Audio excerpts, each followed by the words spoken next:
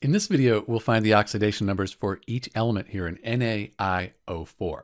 So the first thing to note is that this is a neutral compound. There's no negative or positive after it. It's not an ion. It's a neutral compound.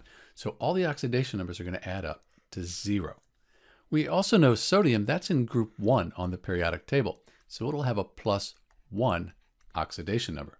Iodine, we don't really know that here because it's bonded to this oxygen. But oxygen is -2 with just a few exceptions. So we're going to call the iodine X, the oxygen -2.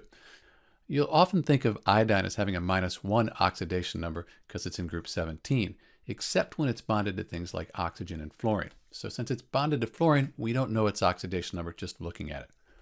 All of this is going to equal 0. So we could just set an equation up. Sodium, that's the 1 plus, we don't know the iodine, and then 4 times -2 is -8. That'll all equal 0. We just solve for x. X minus 7 equals 0. Add 7 to both sides. X equals a +7. So the oxidation number on the iodine here in NaIO4 is +7. If you add the oxidation numbers up on each atom, you will get 0. This is Dr. B with the oxidation numbers for NaIO4. Thanks for watching.